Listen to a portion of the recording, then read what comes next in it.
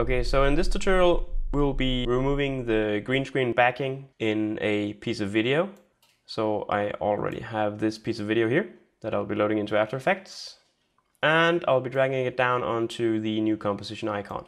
This video has deliberately been, well, messed up for the case of just seeing how you could work around shadow areas like we have them down here, too bright areas like we have it on top of the green screen here, where we have too much lighting. We also have a lot of reflections, for instance in the table here, but also in this coffee cup. As well as the Keylight effect that we'll be using has a bit of an issue with very black clothing, or in general just black objects in the scene.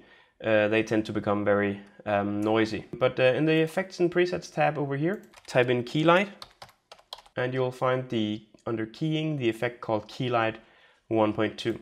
We'll be dragging that onto the footage. First of all, we want to select the screen color that we want to be working with. For this case, we want the medium green color that we can find. So somewhere in between. So we'll take the eyedropper tool over here.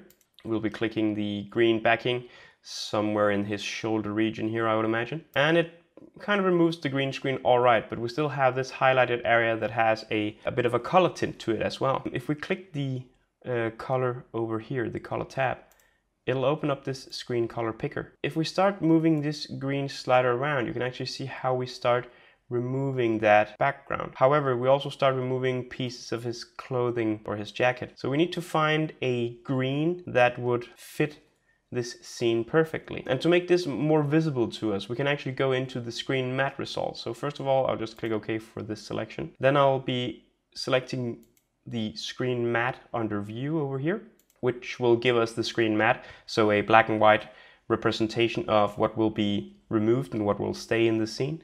So if I again click the color tab here and I start moving the selection around, you can see how I affect these different selected areas that we have. In this case, I want to have the most perfect hair and the body and everything, and I'll kind of completely disregard the table down here because I know it has a lot of reflections which would probably have to be keyed out separately. In this case, we will be selecting or creating a specific matte for that area. But again, this depends on the specific shot that you're working on. So select the color that fits your scene or your picture, click OK. So if you go back to Final Result, you can down here activate or toggle the transparency grid, so on and off. Right now, well, he is pretty transparent.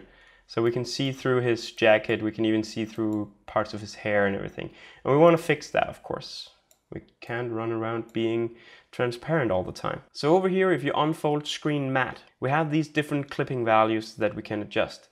Clipping values work a bit like when you adjust levels in Photoshop.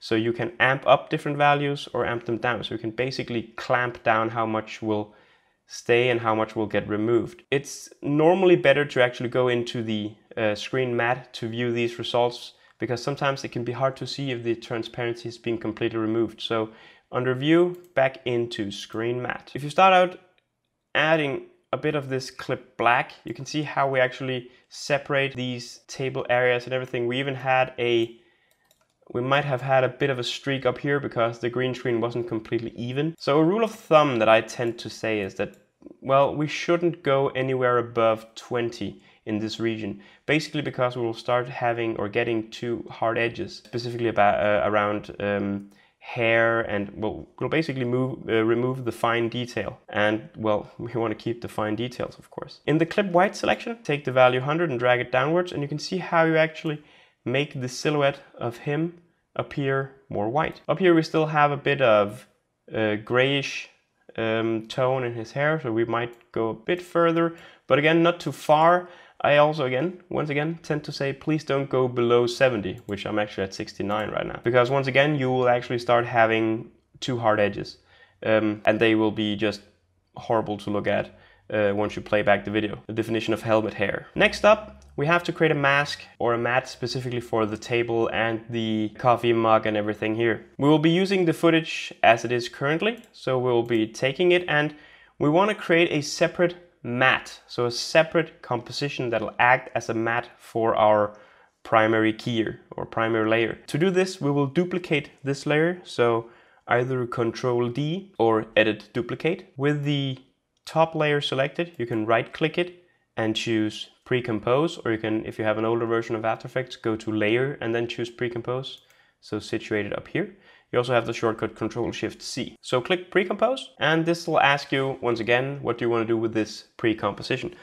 I want to call mine matte because it'll act as a matte, and I will move all my attributes into the new composition. The reason why I choose this is that I want my Keylight effect, and if I had any masks and stuff, I want to move all that into my new composition. I don't want it to just stay out here on the composition that will be created, because that'll actually just not change anything. So move all attributes, click OK. And if we open the new matte layer, it should look almost identical to what we just had. But now we have a composition that's called matte within the composition called key. So in the composition called matte here, we'll click the toggle switches and modes so that we see these multiple different selection buttons here. We have one called effects or FX. If you click that, you'll remove any effect that has been applied to this layer of footage. In this case, making it look like the raw footage from the camera.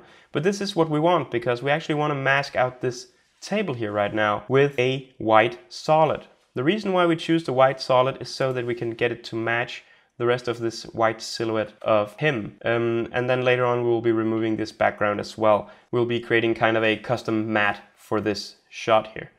So turn it off, go to layer, new, choose solid or Control Y, and of course make it white in the color selection. Click OK. Well, it's a bit hard to see the table right now because of the white, but the beautiful thing is you can still actually draw mattes or masks on layers that have been set to visibility hidden. So if you click the eye down here, so to hide that layer but still have it selected, click the pen tool, we will actually be creating a mask on that layer even though we can't see it. I tend to do a pretty rough selection right off the bat, and then I go in and select the specific curvatures so that I adjust the mask so that it follows the curvature of the table and even animation.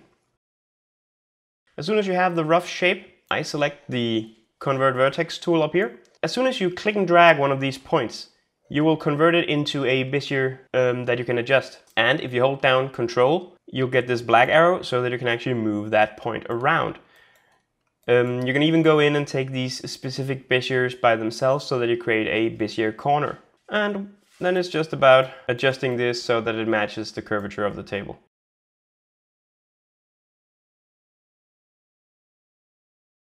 So pretty good, not perfect, but it doesn't need to be for this tutorial right now. You'll probably make it a bit more detailed and more specific in your case. I'll be turning on the visibility down here so that we now can see the white solid that we just had. We'll have a pretty hard edge around the corners here, which of course we don't want because, well, in normal video footage, if for instance we look at his arm here, we have kind of a fade effect from the foreground element to the background element.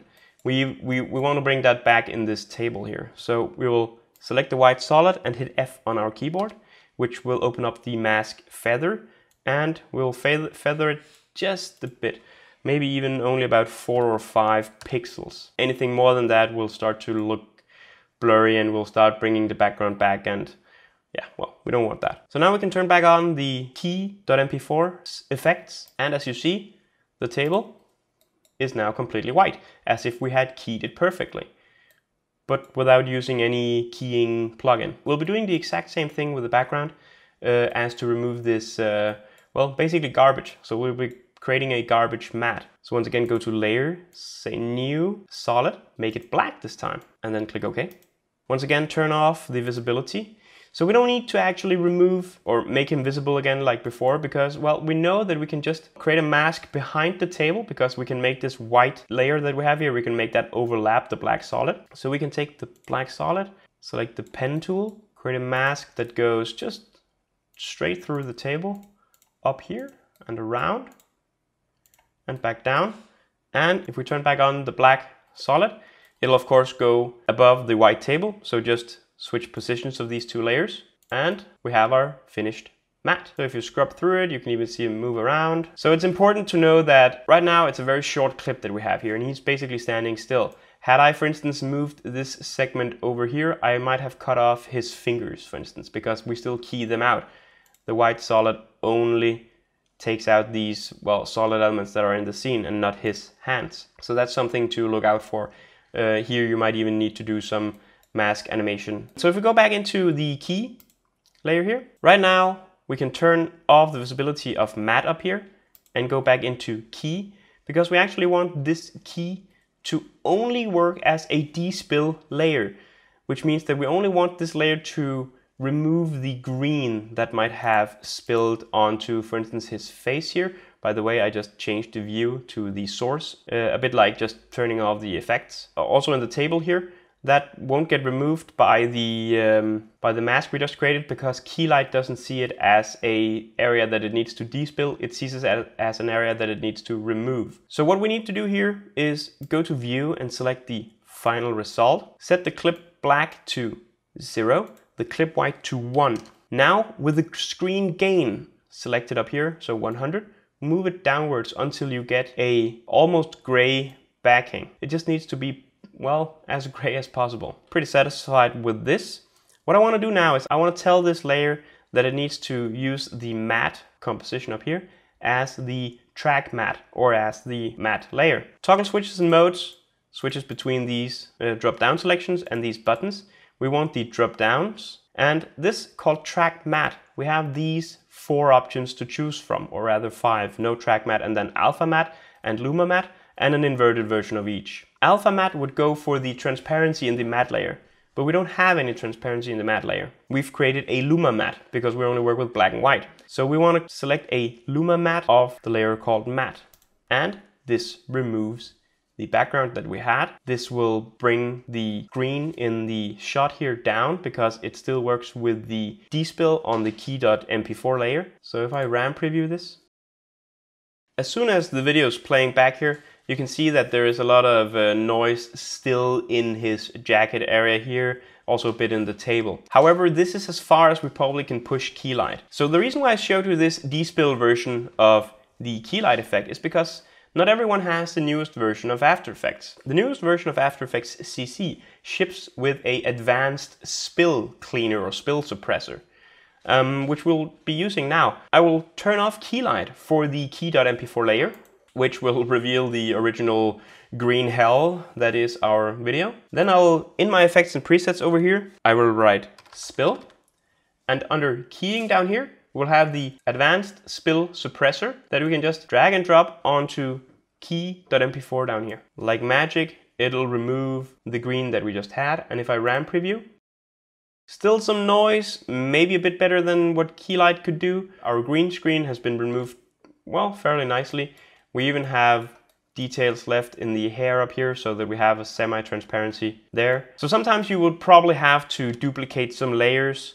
So key out the head by itself, maybe an arm, depending on how much your subject moves around, moves his hands, maybe even moves things on the table, which has happened multiple times when doing these shots. So move the coffee mug around so that the matte had to change along with that as well. So that's all of these different things that you need to look out for, but something that we will cover in a later tutorial. So thanks for watching.